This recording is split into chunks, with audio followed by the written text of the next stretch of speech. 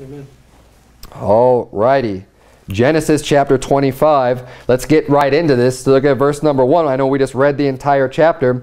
We see here it says, Then again Abraham took a wife, and her name was Keturah. So Abraham, Sarah's already been dead and buried, and he decides to take another wife unto him since his wife has died, and he has more children. It says, And she bare him Zimran and Jokshan and Medan and Midian and Ishbak and Shua. And Jokshan begat Sheba and Dedan, and the sons of Dedan were Ashurim and Letushim and Leumim. And the sons of Midian, Ephah and Epher and Hanok and Abida and Eldaah. All these were the children of Keturah. But then look at verse number 5. It says, And Abraham gave all that he had unto Isaac. Now, Isaac was the son of promise. Isaac is the one who, God had promised that his blessings were going to come down upon, and it was going to go through that line. And Abraham knew this, and everything we have already read previously regarding God's promises unto Abraham and the reenactment of the gospel and Abraham offering up his son, all these different things, they're extremely important. It's important for us to remember, the New Testament, we've already gone through those passages in like Galatians chapter 3, in Isaac shall thy seed be called. He's the son of promise. He's the, it's a symbolism of our faith, of us as well inheriting the blessings of our father Abraham through faith in Jesus Christ. Because we're born into that family, we are also children of promise. So he's where the focus is on. But, there was nothing wrong with Abraham taking a wife again, like later on in his years, Sarah's dead, and to have that companionship, and he had more children. And it's kind of amazing too, that he even had more children after that. But what he did, because he didn't want to have anything interfere with Isaac and with his blessings and with everything that God was doing for him. So what he did was, any other children that he had, he sent them away. Just like you remember when Ishmael was sent away.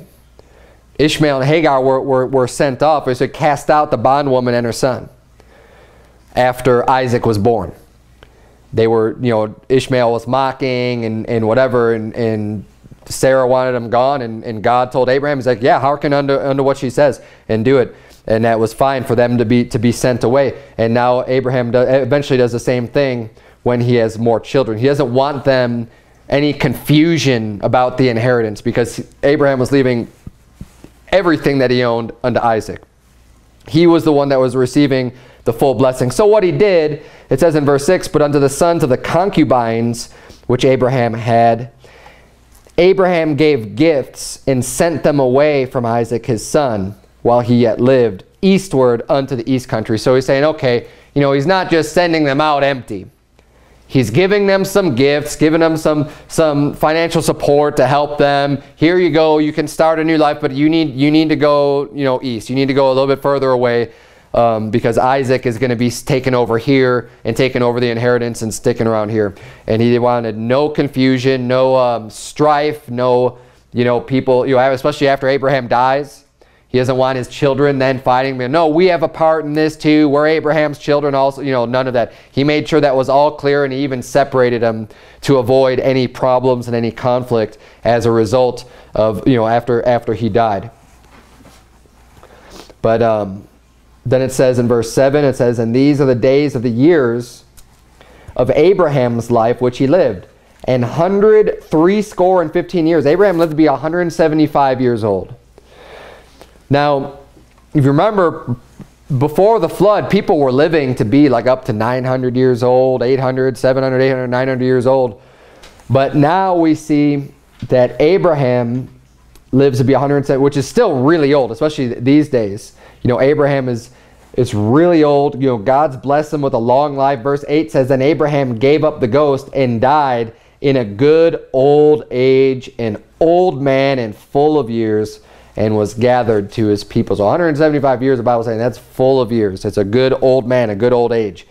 And it says in verse 9, And his sons Isaac and Ishmael buried him in the cave of Machpelah, in the field of Ephron, the son of Zohar the Hittite, which is before Mamre, the field which Abraham purchased of the sons of Heth. there was Abraham buried and Sarah his wife. Now I think that oftentimes, and this is going to be part of the main theme of the sermon tonight, what I'm going to be going over. I think Ishmael gets kind of a bad rap from people just because of his descendants and everything that's going to happen later on. But I think Ishmael as a person, as the son of Abraham, I believe that he was saved. I believe that, you know, he loved Abraham. That's why he shows up here again. Even though he's already been kicked out, so to speak, they've been cast out. He's been left to live with his mom and to be separate from Isaac. We still see that, you know, we know that Abraham loved Ishmael. We know that multiple times in previous chapters, Abraham was asking God to bless Ishmael, you know, and all their blessings would come upon Ishmael, and he really cared about him. And we see that, you know, I believe since Abraham knew how to run his household, why wouldn't he preach the gospel to his children? You know, especially Ishmael was with them at least until he was 13. That's when he got circumcised. And again, he got circumcised. I believe he was saved. I believe he followed the Lord. And I believe he loved Abraham, which is why he shows back up then to honor him and respect him at his funeral to bury him with Isaac. But let's keep reading here, because that idea, though, of people just really kind of giving Ishmael a bad rap, has more to do with his descendants and the people that came as a result of Ishmael, not Ishmael the person as a result.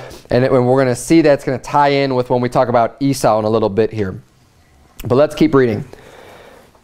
It says, verse 11, and it came to pass after the death of Abraham that God blessed his son Isaac, and Isaac dwelt by the well Lahairoi.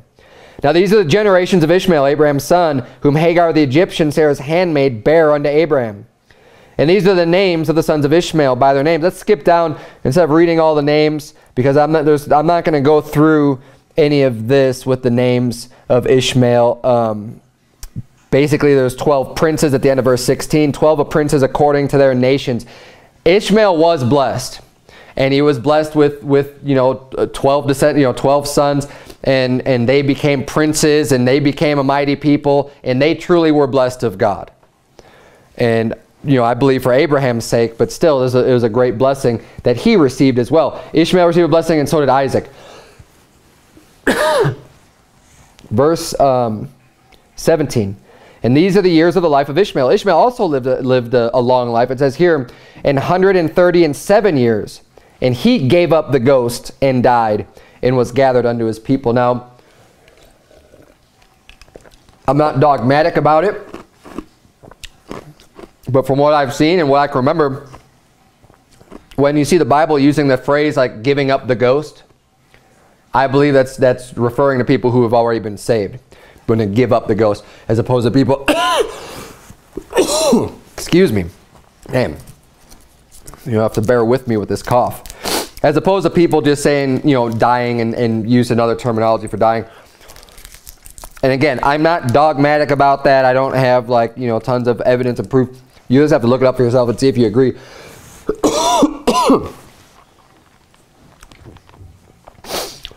But let's keep reading here. Verse 18, and they dwelt from Havilah to Shur, that is before Egypt, as thou goest toward Assyria. And he died in the presence of all his brethren. Verse 19. And these are the generations of Isaac, Abraham's son. Abraham begat Isaac. And Isaac was 40 years old when he took Rebekah to wife, the daughter of Bethuel, the Syrian of Padan Aram, the sister to Laban the Syrian. And Isaac entreated the Lord for his wife because she was barren. That word barren means that she wasn't having any children. Her excuse me.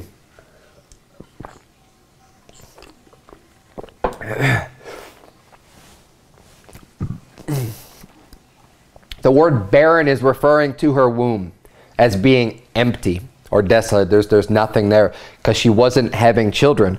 So because she wasn't having children, and because they wanted to have children because they know that children are a blessing, and we went over that last week, it says Isaac entreated the Lord for his wife.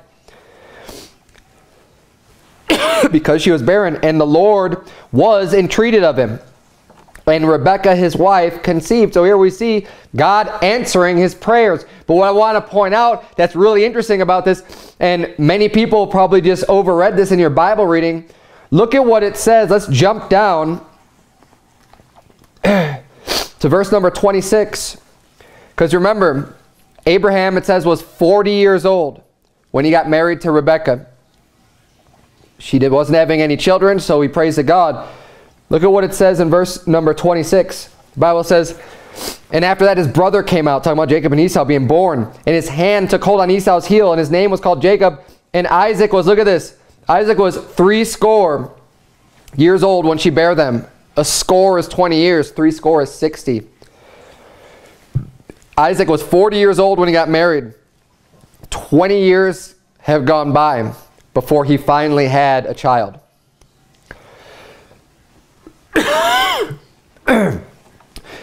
When you read in verses 20 and 21, especially in verse 21, it says, well, Isaac entreated the Lord, and the Lord answered his prayer. And it looks like it's just immediate, right? Because we're just reading it. We're reading an account of someone else's life and their lifespan and their lifetime and all these things that happen. We read them real quick. We see there in the very same verse, yeah, God answered that prayer. We need to keep this in mind, that we may go to God with prayer, and you may think that God's not answering your prayer. You may think that God's not listening to you. But that's not necessarily the case. You have to understand that God's going to answer you in his own time and in his own way. And it's going to be ultimately, I believe, what's best for you. Now, when we go to God in prayer, there's a lot of things that we have to keep in mind. You know, we ought to be living a righteous life and doing things according to his will. And I've used this example plenty of times.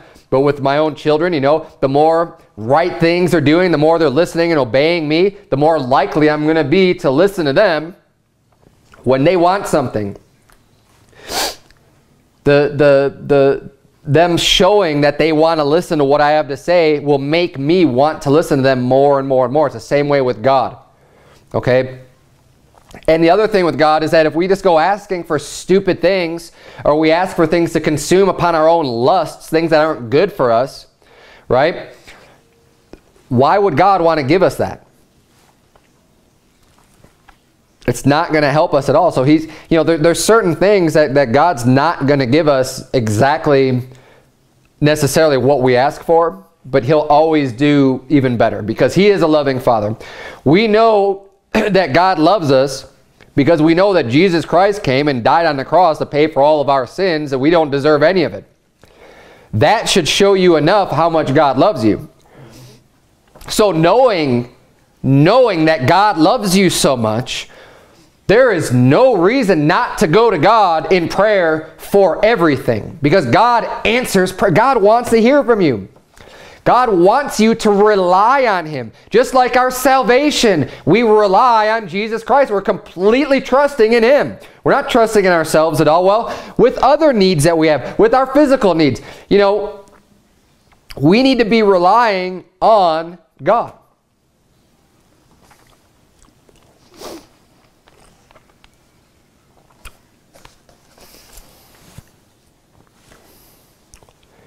You know, it's a shame. It was brought to my attention that there was a pastor that was told, you know, he was working full time. The church was kind of small and struggling, and so he had a full-time job as well as pastoring, which is exactly what I'm doing right now, right?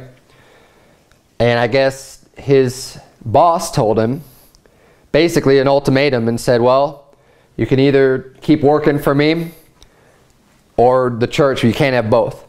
He was saying it's either the church or this job. And the pastor chose his job.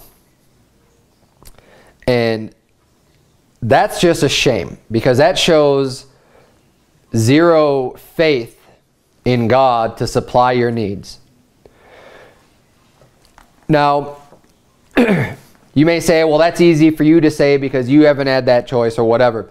But look, I'll tell you right now, if it came down to my job or this church, if I had to choose one, if my boss put me in that position, it's not even a thought. My thinking is going to be, well, praise the Lord that God's got something else lined up for me then in some way to take care of me, because I know that if I'm doing what's right according to God's will, He is not going to leave me and my family struggling to feed ourselves or to have clothing. He's promised those things unto us. I don't know where it's going to come from necessarily, but I know He's going to make it happen. Now, I'm going to do my hardest to work, and I'd have to find another job, but I'm just going to think, hey, God's got some other better job lined up for me already. But I am not going to forsake the church and forsake this people because my secular boss says, well, you know, the church is taking up too much of your time or whatever, so I'm going to fire you if you don't quit the church. It's sad. It's sad that happened, but you know, we need to be able to rely on God. And here's the thing, I'm getting a little bit off topic, but with the prayer, you know, Isaac had to wait 20 years. And here's another thing I want to bring up about this. This is something that people get really emotional about, and I understand why. Having children. You know, these days, couples get married, and they want to have children immediately. And I don't blame them. I did too. When we got married, I want to have children right away. Because why not? I mean, we love them. We're married. Let's have children. But too many Christians these days are not waiting on the Lord and not waiting on His time. And either they're not going to Him in prayer, or they are, but they're just thinking, well, God's taking too long, so I got to take matters into my own hands. You remember that's what Abraham did. Now, Abraham waited a lot longer. But ultimately, he still did the same thing when he took the concubine, when he took Hagar, and Ishmael was born. He didn't wait in God's time. God had promised it to him too. And that's the other thing. God promised him a seed and an inheritance and a blessing. He knew that before Ishmael was ever born. So he had an answer to his prayer already. It just wasn't fulfilled yet. We need to remain steadfast in God's word and just go to Him, know that He loves you, and be able to wait for His timing. God's got a reason for it. Even when we don't understand it, we ought to be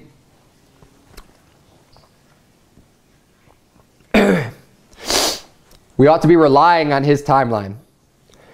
But these days, we live in a culture, we live in a society where too many people want things right now. It's a fast food and give me everything right now. It's an instant gratification society that we live in. With everything. I mean, good night. It used to be, when I was a child, you know, the family could sit down for dinner. And it doesn't matter if the phone rings.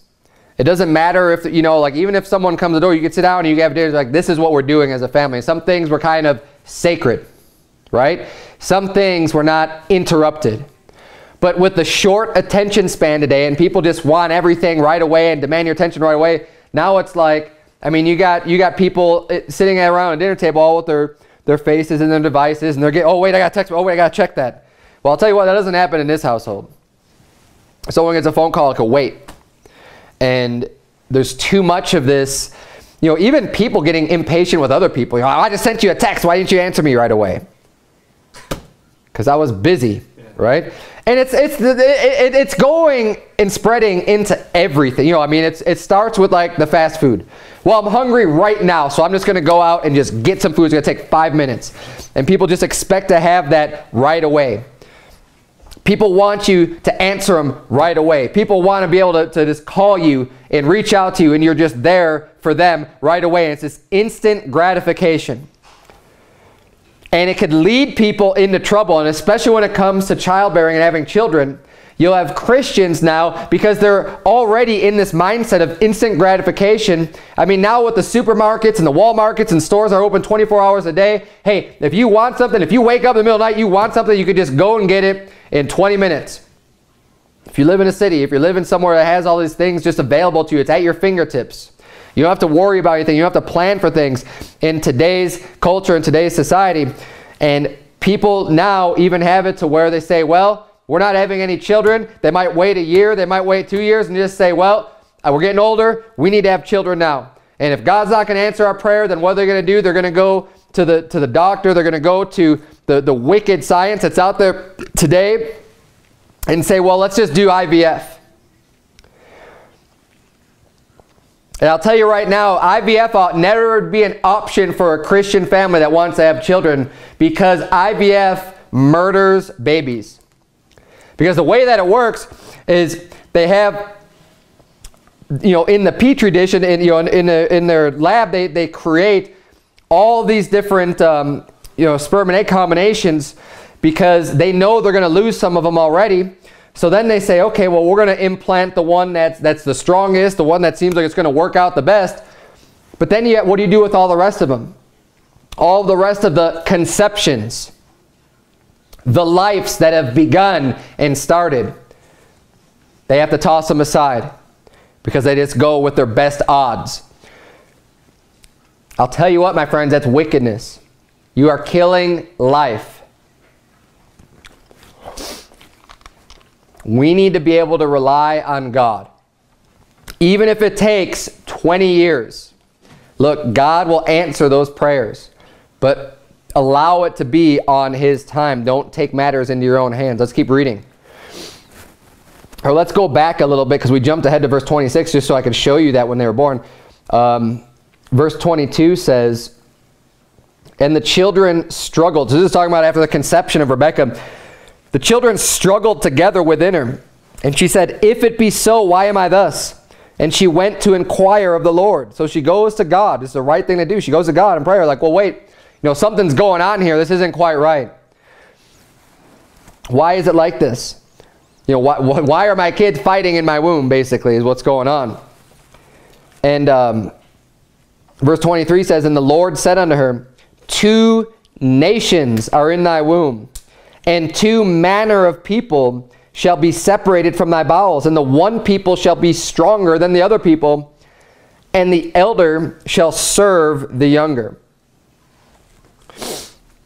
Now, this is an extremely important passage to understand, especially when we look at the New Testament. Now, keep your finger here. Turn, if you would, to Romans chapter 9.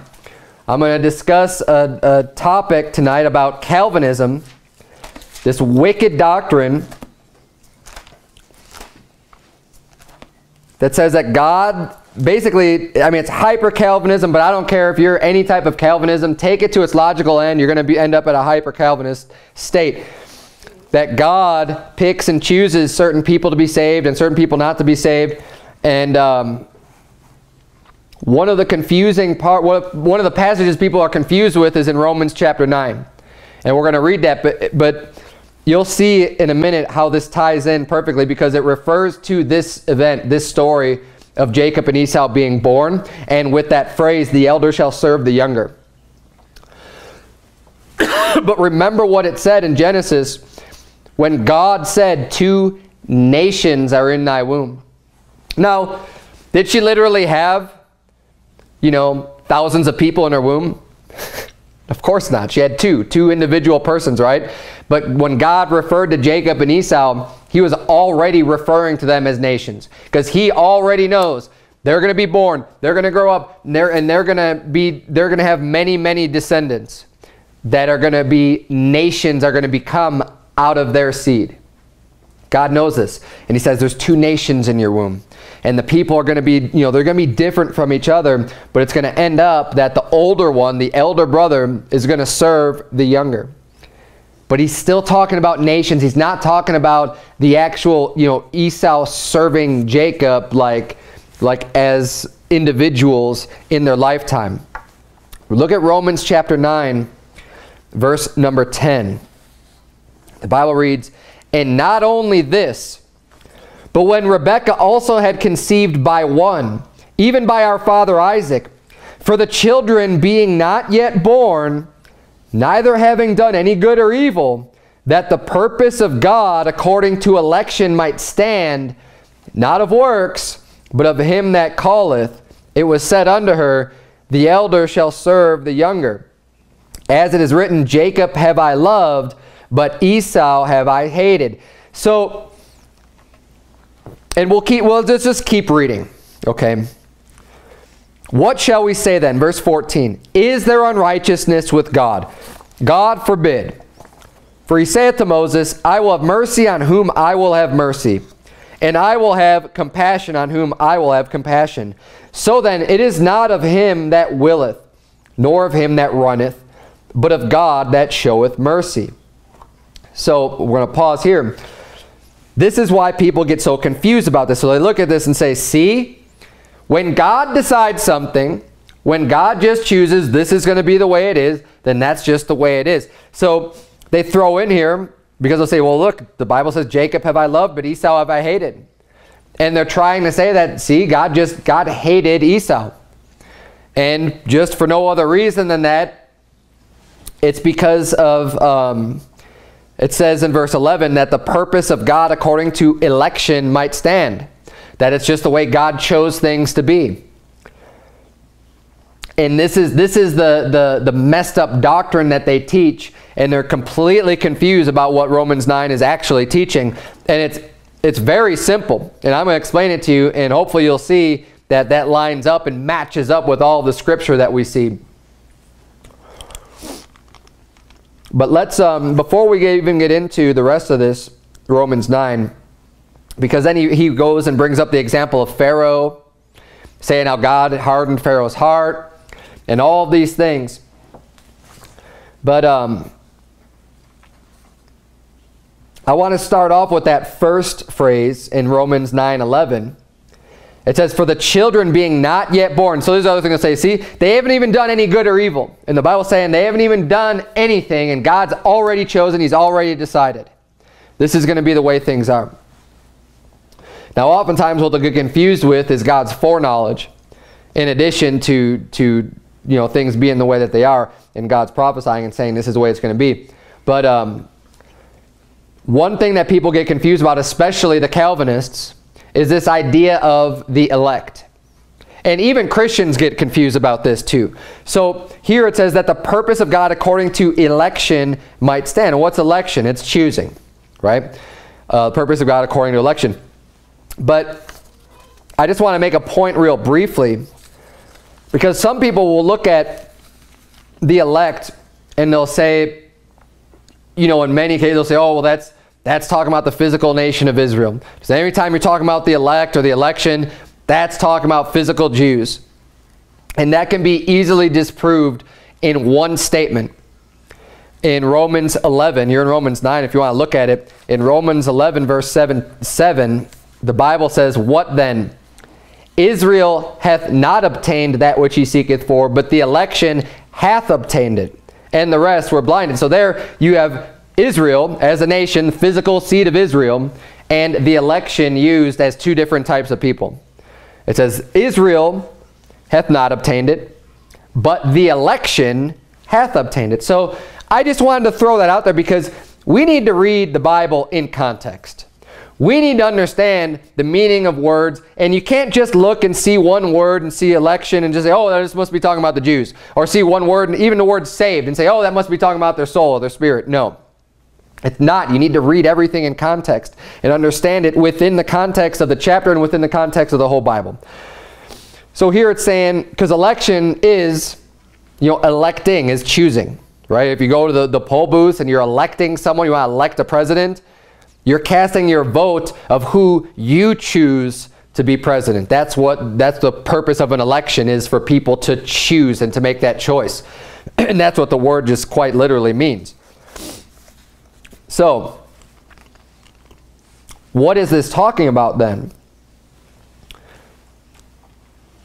Well, it was referring to it was said unto her, the elder shall serve the younger.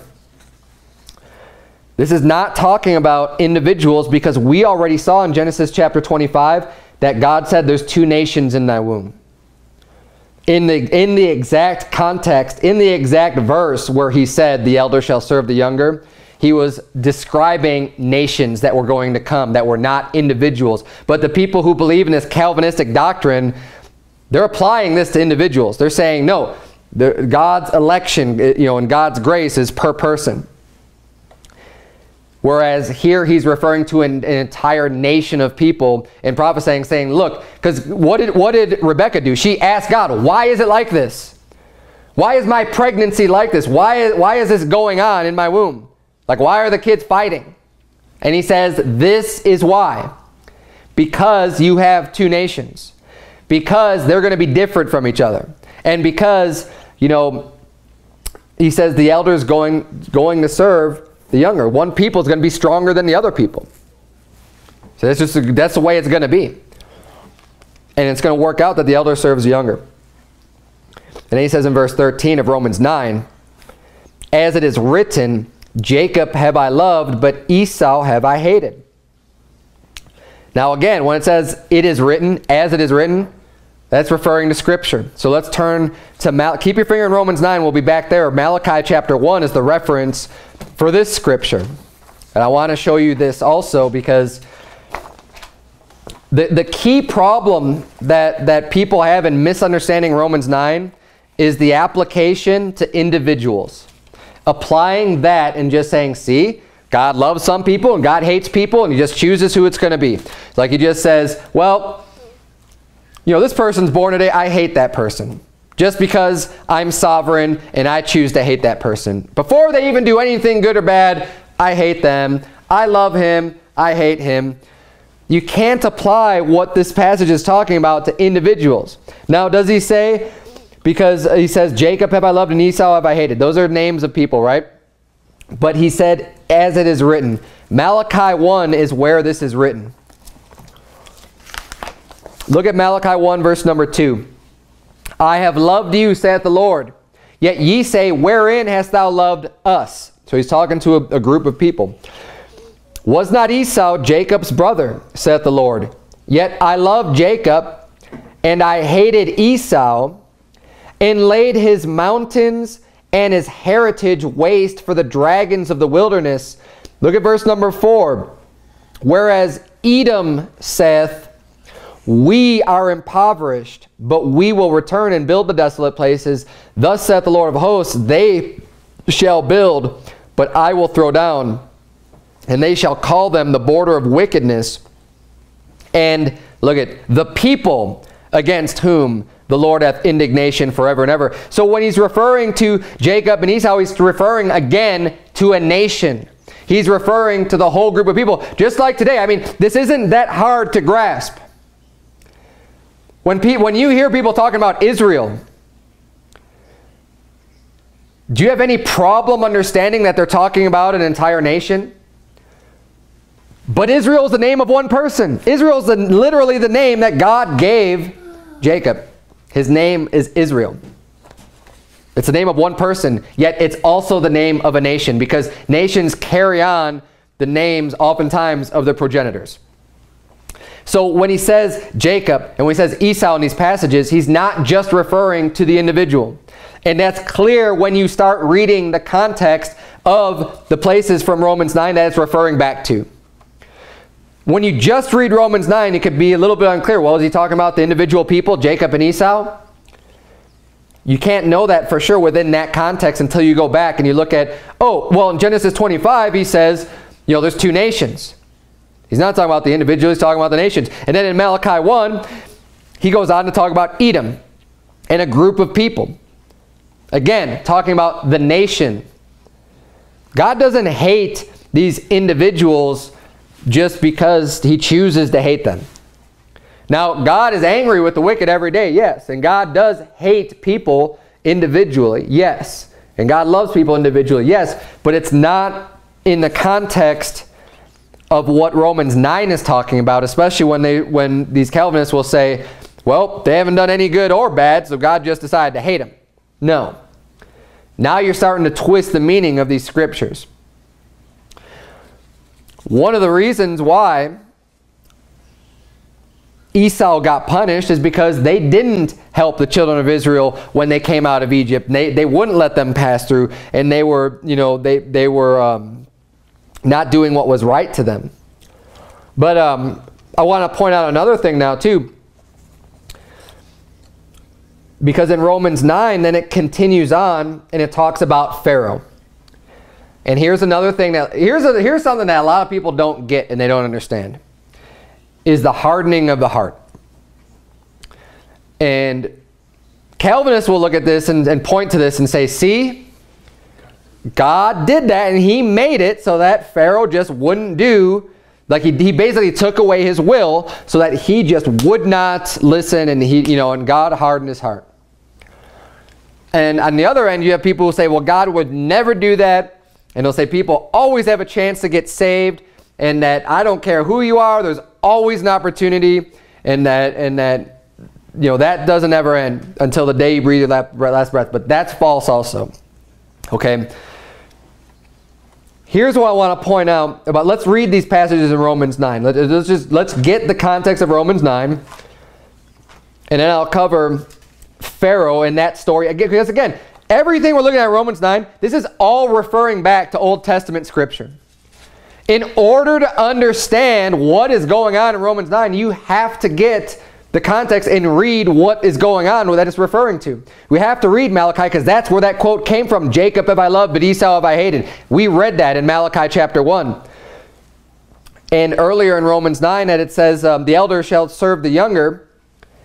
That came from Genesis 25. But let's keep reading where we left off here. It says, verse 17, for the scripture saith unto Pharaoh, even for this same purpose have I raised thee up, that I might show my power in thee, and that my name might be declared throughout all the earth. Therefore hath he mercy on whom he will have mercy, and whom he will, he hardeneth. Thou wilt say then unto me, why doth he yet find fault? For who hath resisted his will? Nay, but, O man, who art thou that repliest against God? Shall the thing formed say to him that formed it, why hast thou made me thus? Hath not the potter power over the clay of the same lump to make one vessel unto honor and another unto dishonor? What if God, willing to show his wrath and to make his power known, endured with much long suffering the vessels of wrath fitted to destruction, and that he might make known the riches of his glory on the vessels of mercy, which he had afore prepared unto glory? Even us, whom he hath called, not of the Jews only, but also of the Gentiles. As he saith also in Ozee, I will call them my people, which were not my people, and her beloved, which was not beloved.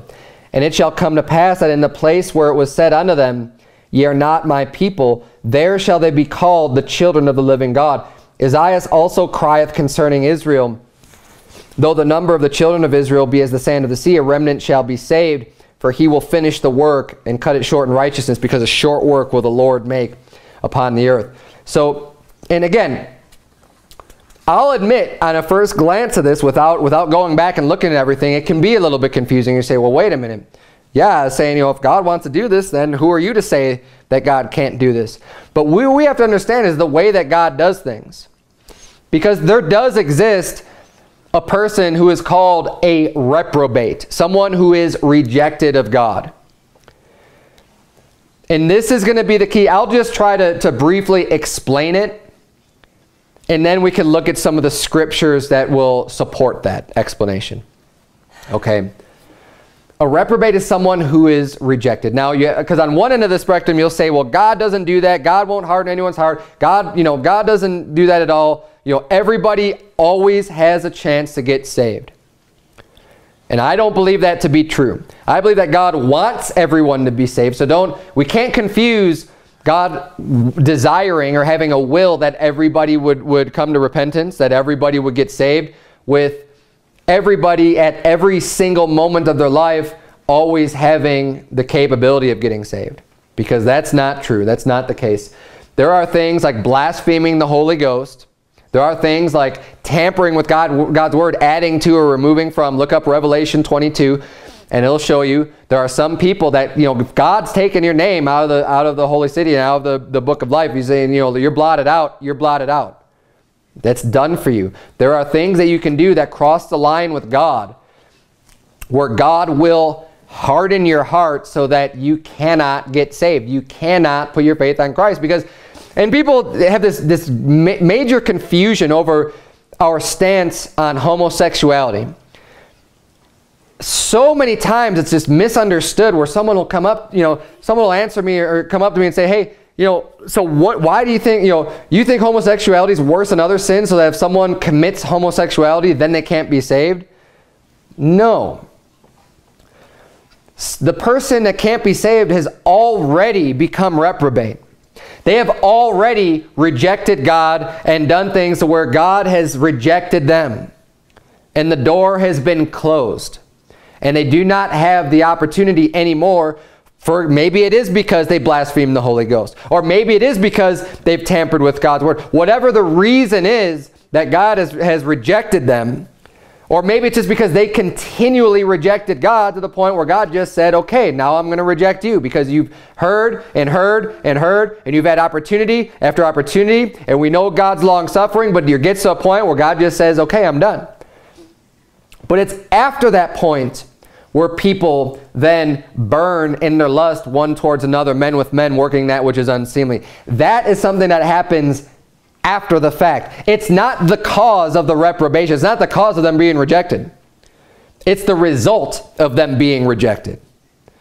That's what you have to understand about our stance on homosexuality, is that all that is the fruit in their life, literally the fruit cakes, their fruit showing that they've already been rejected.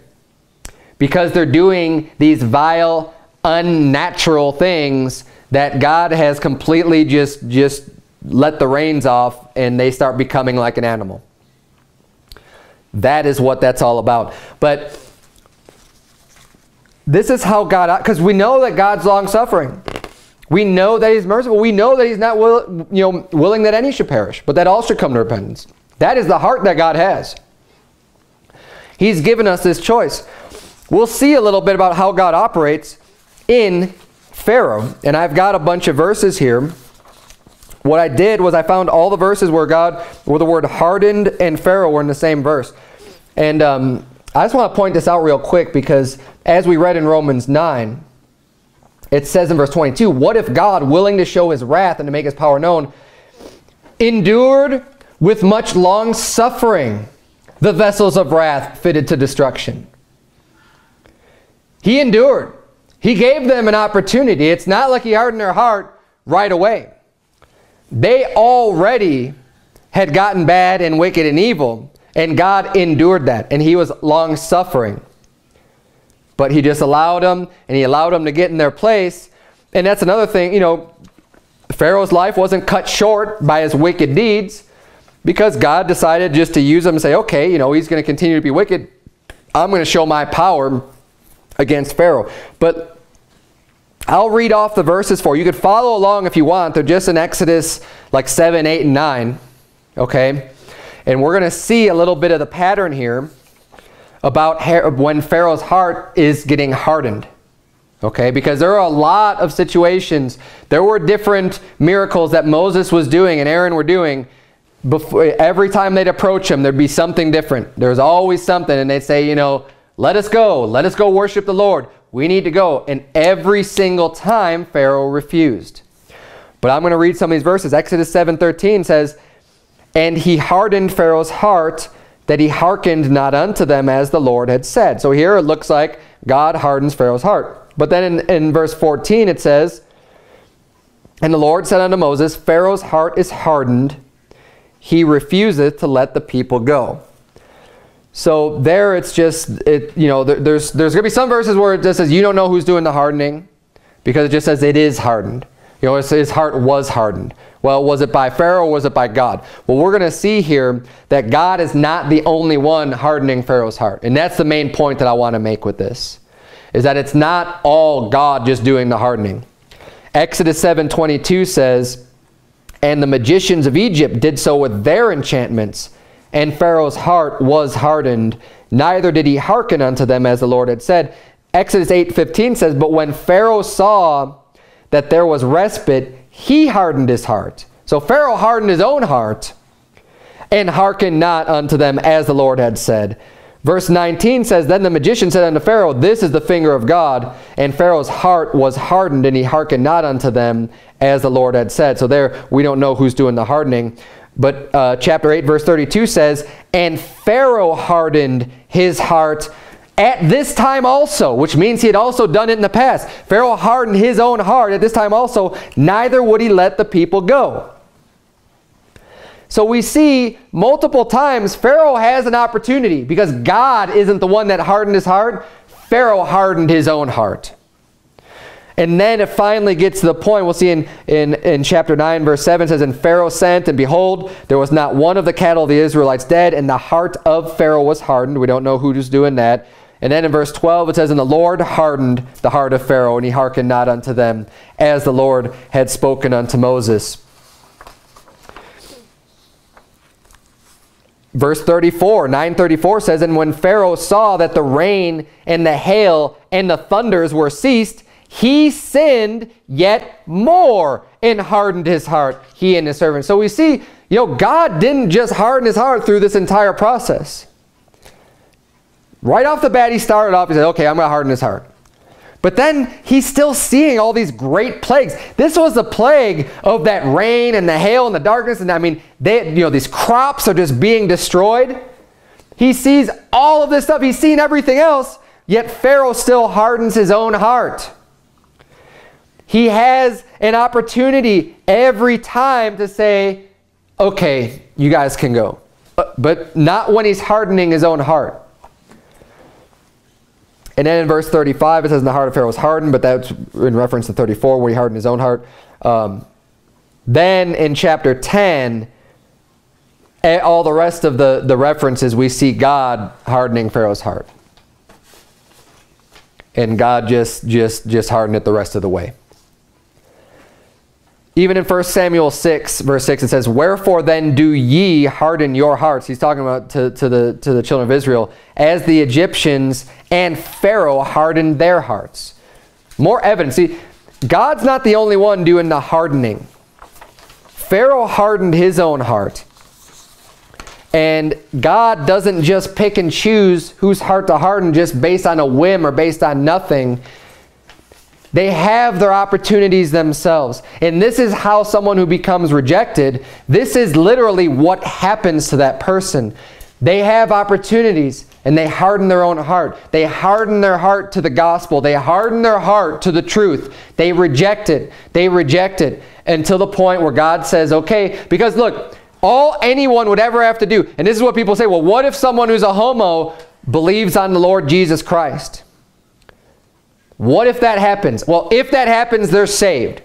They say, well, what if they still are a homo? What if they still continue in this stuff?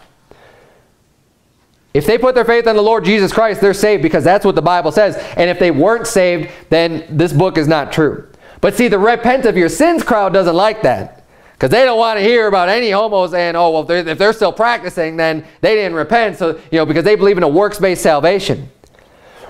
But here's the key. And this is what people don't get. Once God has hardened your heart because you've rejected him, and he's reprobated you, it becomes incapable for them to believe on the Lord Jesus Christ. Just like it said, that in seeing they shall see and not perceive, in hearing they may hear and not understand. That is the way the rest of their life goes. Once God has rejected somebody, he has hardened their heart to the point where it is literally impossible for them to put their faith on Jesus Christ. That is the way the reprobate works. So you saying, well, what if a homo would put his faith on Christ? It's not going to happen. It can't happen. Because he's already been rejected, which is evidenced by his wicked lifestyle, which is evidenced in Romans 1. And you know what? I'll just read this for the sake of having it in here because I don't want to make a whole bunch of too many claims without showing the evidence. I'll read it for you in Romans chapter 1. In verse number 21, because that when they knew God, again, people who, they've had the opportunity, they heard and known about God. When they knew God, they glorified him not as God, neither were thankful, but became vain in their imaginations, and their foolish heart was darkened. Professing themselves to be wise, they became fools, and changed the glory of the uncorruptible God into an image made like the corruptible man, into birds and four-footed beasts and creeping things. So far, not saying anything about sodomy, homosexuality, anything like that, right? This is just talking about people who, they knew God, they heard about him, but they didn't glorify him as God. They lowered God to an animal. They just made some idol, and they made up their own God. Because of this, verse number 24, wherefore God also gave them up to uncleanness through the lusts of their own hearts, to dishonor their own bodies between themselves, who changed the truth of God into a lie, and worshipped and served the creature more than the Creator, who is blessed forever. Amen. For this cause, again, for this reason, not because they already were homos, but for this reason, because they worshipped and served the creature more than the Creator, because they knew God and they glorified him not as God, because they had opportunities and they decided to reject it over and over and over again. For this cause, God gave them up unto vile affections. For even their women did change the natural use into that which is against nature. It clearly says God gave them up. God gave up on them. God gave them up to do that stuff because they wouldn't normally do it unless God had given them over to do that stuff. That is not something that any normal human being would ever do.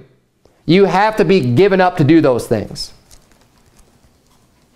And likewise also the men, leaving the natural use of the woman, burned in their lust one toward another, men with men, working that which is unseemly, and receiving in themselves that recompense of their error which was meet. And even as they did not like to retain God in their knowledge, God gave them over to a reprobate mind to do those things which are not convenient. Don't put the cart before the horse. They didn't want to have anything to do with God. They rejected God. They brought God down to a creature. And then God rejected them. Did God want them to be saved? Yes. Otherwise, how do you even explain them hearing about God and hearing the gospel and hearing this stuff? Because God wanted them to be saved, but they rejected. Their foolish heart was darkened. And yeah, think about that too, because that's exactly... In verse 21, it says, but became vain in their imaginations, and their foolish heart was darkened. This is the hardening, the darkening of the heart that we're talking about. They've gotten to that point where God has just closed them off. And it's no longer possible for them to receive Christ for their salvation. And it's sad, but that's the truth. And once they've been given up on, then they're... Verse 29 says, being filled, talking about the same people, the same reprobates, being filled with all unrighteousness, fornication, wickedness, covetousness, maliciousness, full of envy, murder, debate, deceit, malignity, whisperers, backbiters, haters of God, despiteful, proud, boasters, inventors of evil things, disobedient to parents, without understanding, covenant breakers, without natural affection, implacable, unmerciful, who, knowing the judgment of God, that they which commit such things are worthy of death, not only do the same, but have pleasure in them that do them. Those are all of the attributes of the reprobate. So when you see someone that has all of these attributes, you know they're a reprobate. When you see someone that's, a homo, and they hate God, and they're proud, which is like all the homos anyways, right? All of these different things, they're full of fornication and wickedness and uncleanness. That's what the Bible says a reprobate is. That identifies them as reprobates. They've already been rejected. But see, God, you can't take that to the other extreme of Calvinism and just saying, well, God just picks and chooses people to be like that. As if God wants people walking around by his sovereign will to just be like, you're going to be a reprobate. Because I want you from birth, I just want you to be extremely wicked, and I just want to cast you into hell because for my pleasure. That's a perverted, weird God that you serve, if that's what you believe God is like. No, people always bring it upon themselves is what the point I was making. Even with Pharaoh. Pharaoh brought it upon himself. He rejected God. He rejected the children of Israel. He rejected the message and the warnings. He rejected it all. He hardened his own heart, and then God hardened his heart. It's not something that God just decided to do on a whim because he decided to do it. So let's go back. Where was I here? I'm done with Romans 9. Let's go back to...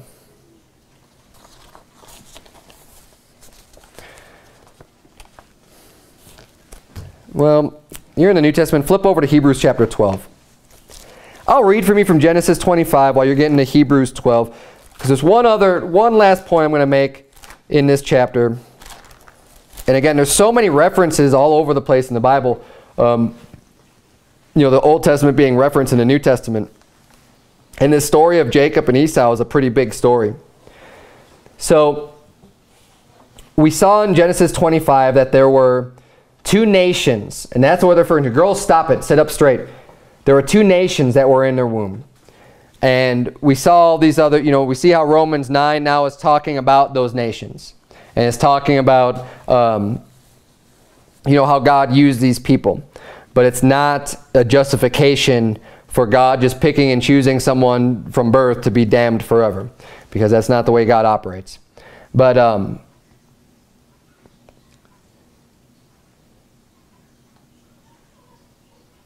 so then in verse 29, I'll finish off Genesis 25. You're in Hebrews 12. Just stay in Hebrews 12. Verse 29 of Genesis 25 says, and Jacob sod pottage. What it means is pottage is just like a soup. Right? So Jacob, he's making this soup. He's boiling this soup. He's heating it up. And Esau came from the field and he was faint. And Esau said to Jacob, feed me, I pray thee, with that same red pottage, for I am faint. Therefore was his name called Edom. So we see here, Esau's being referred to, Edom, derives from him asking Jacob for that red pottage because he's faint. So that's why he was called Edom. And then it says in verse 31, and Jacob said, sell me this day thy birthright. And Esau said, behold, I am at the point to die, and what profit shall this birthright do to me? And Jacob said, swear to me this day. And he sware unto him, and he sold his birthright unto Jacob. Then Jacob gave Esau bread and pottage of lentils, and he did eat and drink, and rose up and went his way. Thus Esau despised his birthright. This is a pretty big point in Esau's life. The birthright. The firstborn child, which Esau was, he was the firstborn, always receives the double portion.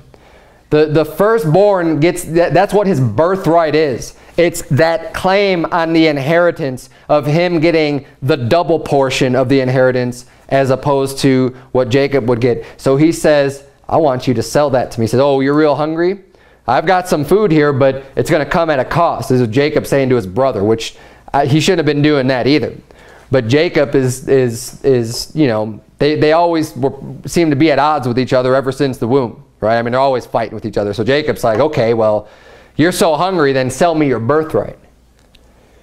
Now, Esau had no respect, apparently, unto his birthright.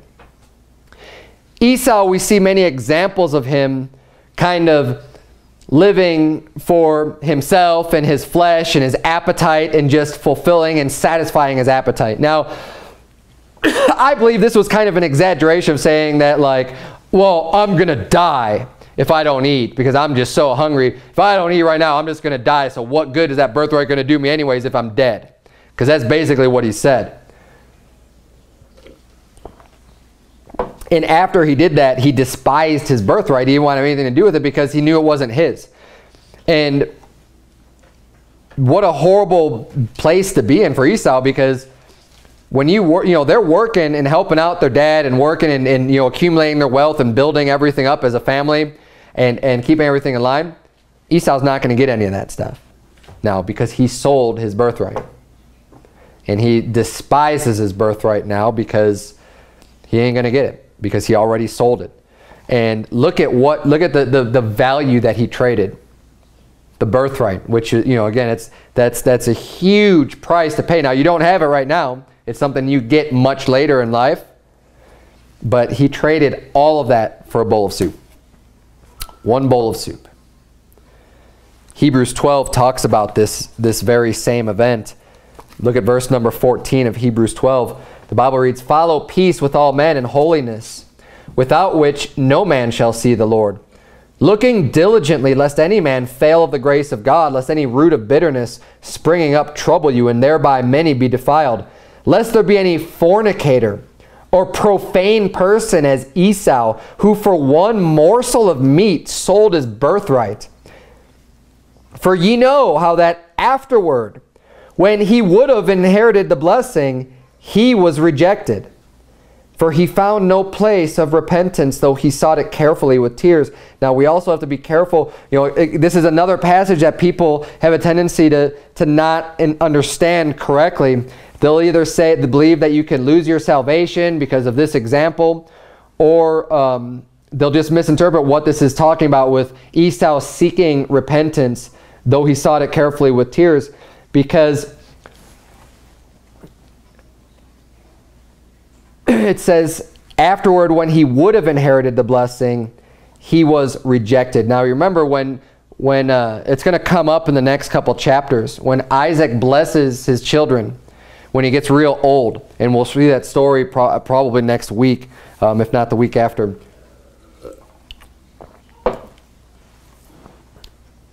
Jacob tricks Isaac into thinking that he's Esau, and he steals the blessing from Esau. And well, turn if you would to Genesis 27. This is the last place we'll turn, Genesis 27. And you'll see this. So it's going to be not next week, but the week after.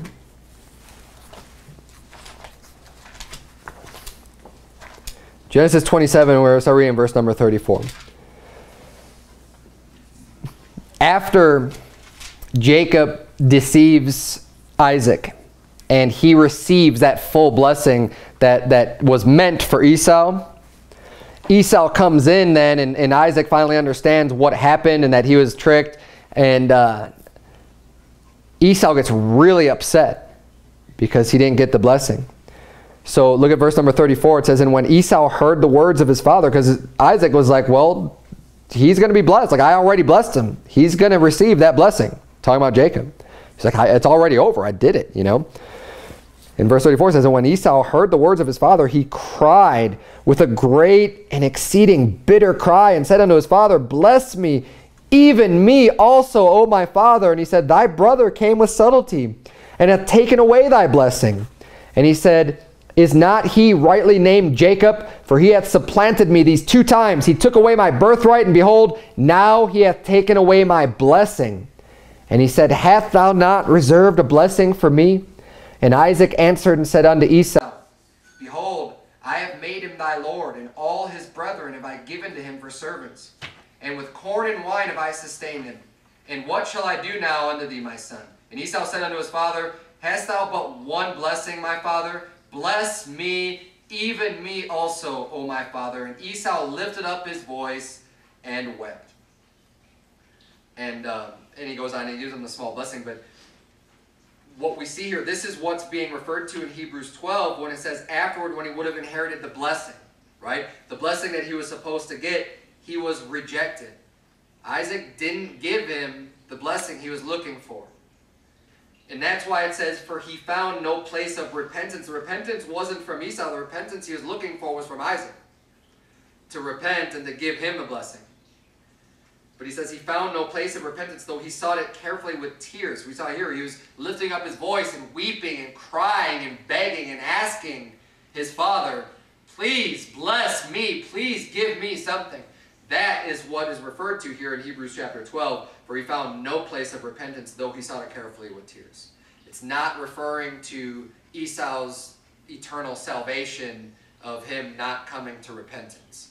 Again, everything needs to be read in context and going back to the chapters and to the stories that are referred to in order for us to properly understand what it's talking about.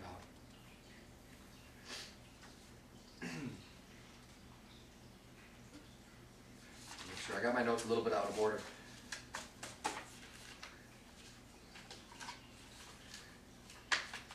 So the main theme of this, I want to point out, of this whole chapter, I'm going to close this, was, get everything in context. And we see here that there's these two nations are being referred to. It's not the individual that God is necessarily hating here. He's talking about these nations and the judgment that's going to come on them. And God doesn't pick and choose people who are going to personally be saved or not, just based on his own will. God wants everyone to be saved. But in order to understand these passages that might be a little bit troublesome, we need to always be able to go back to what they're referring to in order to get that context. As far as the word of prayer. Dear Heavenly Father, Lord, we thank you so much for your words. I know I did a lot of jumping around tonight, and I hope that it was presented in a way that's clear for everyone to understand, dear God.